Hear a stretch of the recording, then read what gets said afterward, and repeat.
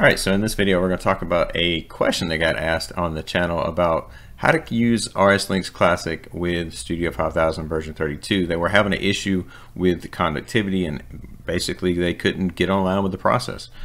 So we're going to talk about how to use the exact same thing they were using, which is an AB Ethernet driver which in RSLinx Classic. So we're going to use that exact same thing instead of using the virtual backplane, even though I do have my virtual backplane set up. This is the case of what we're going to be using is Studio 5000 version 32 because that is the exact same thing they were using.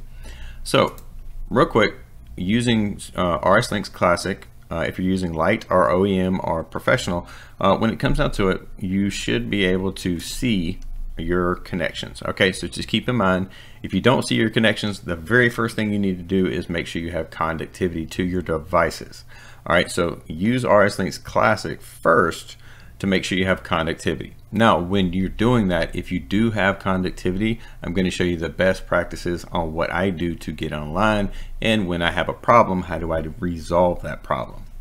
All right, so keep in mind, we do actually have our RSLinx Classic browser driver browsing right now. You can come over here, you can actually click and click auto browse right here, where you can refresh everything. You can turn auto browsing on and off. I always keep it on just to make sure that I have live connections and make sure everything is good. All right, so once you're in there and you have everything done on RSLinx Classic, come over here to Studio 5000, and when you're in your Studio 5000 and you want to go online or you want to download or upload, in whatever case you may have, you want to go to communications. Okay, there's a tab up top called communications, and then there's WhoActive. Use WhoActive, right? So I open up WhoActive. This is going to be the exact same thing I'm seeing in RSLinx Classic because that is the software I'm currently using. Meaning, if I come over here, I can change my software type. If I did not have a program open, I could change my software type to RSLinx Classic or use Factory Talk Links. In my case, I chose to use RSLinx Classic because that is the natural protocol that has been used for the quite some time with either using Studio 5000 or RSLinx, RSLogix 5000. So we're going to go to WhoActive, open up the communications tab. We're going to go to our driver, which is the current one we had open where we have conductivity. I'll show you this. On my other driver, I have no conductivity, so you don't see any drivers or any actual devices. This is very important because if you tried to use this driver, obviously you wouldn't be successful. You'd have a problem. You don't have conductivity. So the very first thing you need to do is make sure you have conductivity.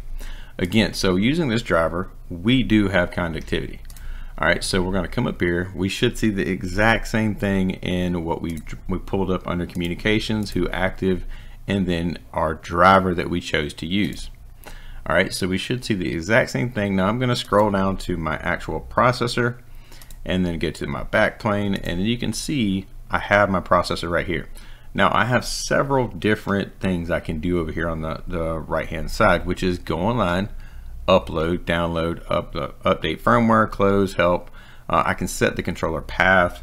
If you don't see any of these things, like if say these buttons are grayed out, okay? If the buttons were grayed out, what you need to do is close and then close the file and then reopen the file and then try to do the exact same process, right? So I'm not going to bore you with shutting down the file and open up the file. It's basically all you do is close your file, your Studio 5000 file, and then open it back up and then go to WhoActive and then start the process over, right? Go over here, and then at that point you should see the ability to actually go online. If you're on the processor and the processor is live and there's no communication issues, then you should be able to have these buttons right here that says go online, upload, or download. Personally, I've seen a lot of people that just immediately download. Some people choose to upload. I like to go online just to verify, especially if I've had a communication problem or I question my communications. I like to go online, right?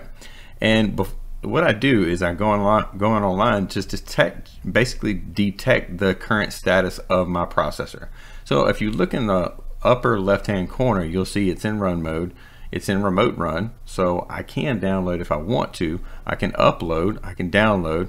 I have plenty of options. In this case, I'm just going to download, and this gives me the ability to download to my processor.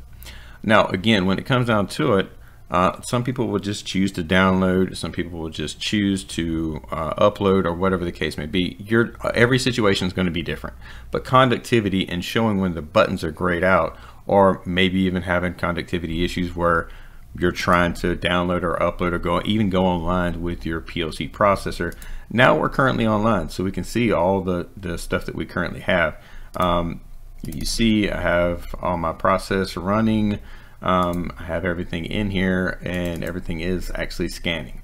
So when it comes down to it, well, we have successfully downloaded to our processor. Now again, when it comes to the WhoActive, that's about the best practice you can do. A lot of people choose to just use the tab over here. Let's go offline. They like to use the tab go online, upload, or download, but that's assuming that you already have great conductivity. That's assuming that you don't have any communication problems, and it's making a large assumption that you really can avoid. I would assume if you don't, just in case you run into anything, you can avoid that by going to communications, WhoActive, verifying everything in RSLinx matches up perfectly, and then making sure your buttons are active. Now if you choose to just download from this point, you can, there's nothing stopping you from that. You can download directly from that point. You do not have to just go online like I did and do the same exact process. I'm just showing you different things you can possibly do and things that I've ran into that's helped, right? Because sometimes those buttons are grayed out, and if they're grayed out, you just need to shut down your Studio 5000 process, or your Studio 5000 software, like you would shut it down over here and then open it back up. At that point in time, you should open it back up, go online, and see the buttons and be perfectly fine.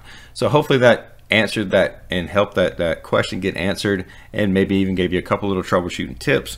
Again, with all that said, we'll see you guys on the next one.